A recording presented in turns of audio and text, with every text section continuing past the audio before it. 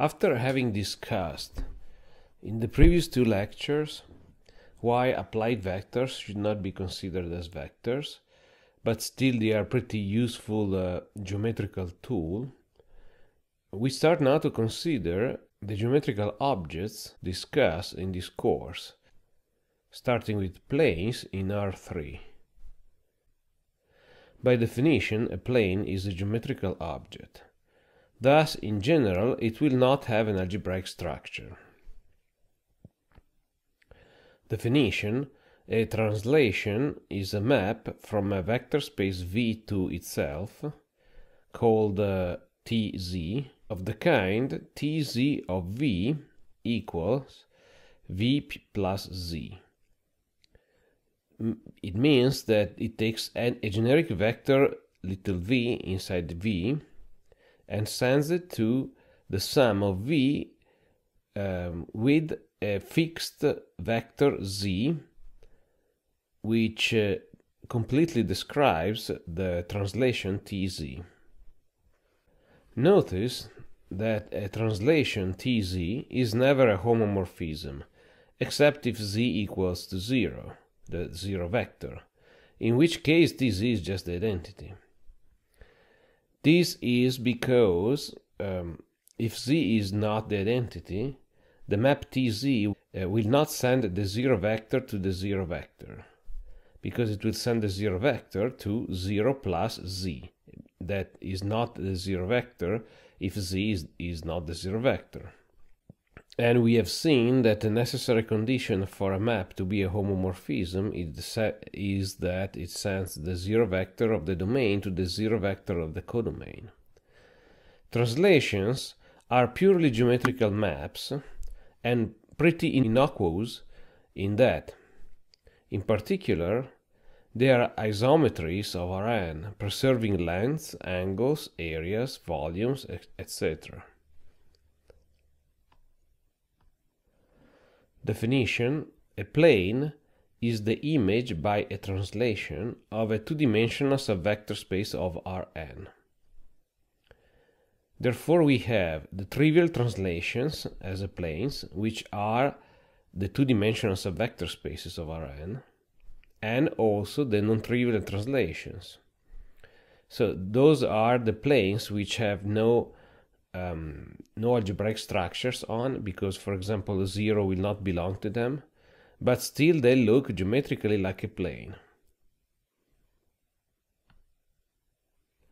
We refer to the exercise 1.3 for a detailed discussion of what we mean by expression in coordinates and parametric for subvector spaces of Rn. A plane in R3, being just a translated of a two-dimensional subvector space, can be thus expressed in coordinates, which is an expression in which we list all the vectors or the points belonging to the plane. It is something like x, y, z in R3, such that ax plus by plus cz plus d equals to 0 for a, b, c different from the zero vector. Here we have not used anything except the description of the plane like a set. The other way to describe a plane is the following, is the parametric form. So vector space generated by V and W plus a fixed vector P, where V and W are linearly independent, so they are a basis for two-dimensional subvector space, and P is a fixed vector in R3. This is a two-dimensional subvector space, and we will call it homogeneous component of the plane.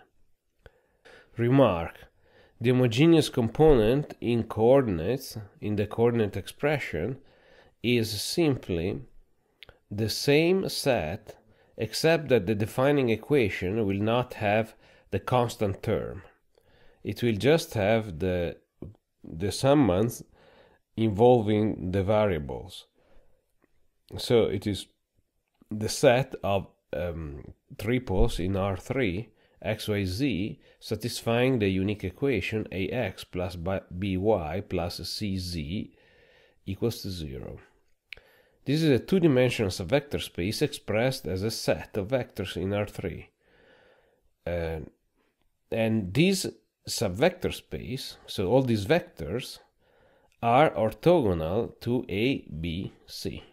Indeed, its defining equation can be rewritten as the scalar product of the vectors A, B, C and x, y, z equals to 0. So this expression here, it is the scalar product of the vector A, B, C and x, y, z. So in the Cartesian coordinates form, we have for free the normal vector to the plane we are expressing. Therefore, this is the preferred expression in the case we would like to find, for example, a plane that is perpendicular to a fixed given vector ABC. We just have to take the coordinates of the vector and multiply them by the generic coordinates of the vector of the plane, and then adjust d accordingly to the other conditions. Of course, there are infinitely many planes that are perpendicular to a certain vector, but this expression is the easiest one to provide a plane with the condition of being perpendicular to some fixed vector.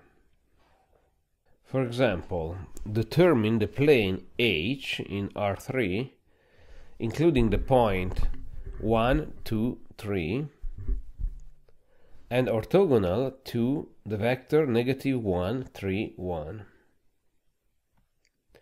From the remark, we deduce that we can directly write the plane in coordinates. Its homogeneous component is H0 equals xyz in R3, such that the scalar product between this vector and the generic xyz of the plane must be 0. So the equation, the defining equation, becomes -x plus 3y plus z equals to 0. The sought plane is a translated of H0 by definition. The translation is expressed by the summand d in the equation -x plus 3y plus z plus d equals to 0. And we can compute d by imposing that the vector 1, 2, 3 belongs to H. And this condition, plugged in this expression, yields -1 plus 6 plus 3 plus d equals to 0, which implies d equals to -8. Therefore, the plane H in a coordinate is expressed as xyz in R3, such that -x plus 3y plus z minus 8 equals to 0. Remark, just as in the expression in coordinates of a homomorphism, this expression of H is generally the best, since, for instance, should we need to determine which points out of 1 million belong to H, we can just plug in each of these points and see if it satisfies this equation. And if the answer is yes, then the point belongs to H. If the answer is no, the point will not belong to H. On the other hand, if we add the expression of H in parametric form, just understanding whether a point was lying in H or not involved the solution of a system of linear equations. Hence, the expression in coordinates, if one wants to exploit the homomorphism, usually is always better than the expression in parametric form. Just for the heck of it, we find the parametric expression of H. By definition, H is going to be equal to H0 plus the translation vector, which is any vector that belongs to the plane. In this case, we have provided one of them, namely the vector 1, 2, 3. Hence we just need to find the basis VW of H0. H0 in Cartesian coordinates has this expression, as we have seen. Now, if we just manipulate the equation and the expression of H0, we end up having the following set.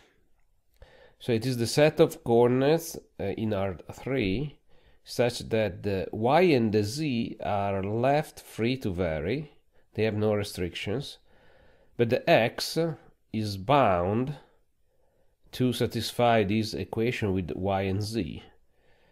Therefore, it has to be equal to 3x plus z. We just derive the condition on x by expressing x in function of y and z from this equation. Now, to find the basis of H0, we just need to find two linearly independent vectors inside this set. And how do we find them?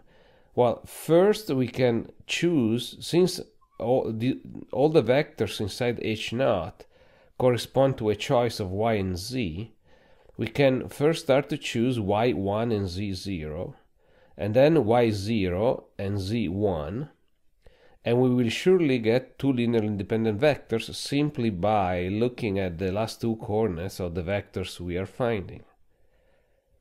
So we can set v to be 3, 1, 0, corresponding to the choice of y equals to 1 and z equals to 0, and w is, so y equals to 0, z equals to 1, and consequently x equals to 1. Therefore, a parametric expression of h is going to be the H0 expressed through a basis, so a vector space generated by 3, 1, 0 and 1, 0, 1, plus the translation part that is given in the text. It is a generic point belonging to the plane that was 1, 2, 3.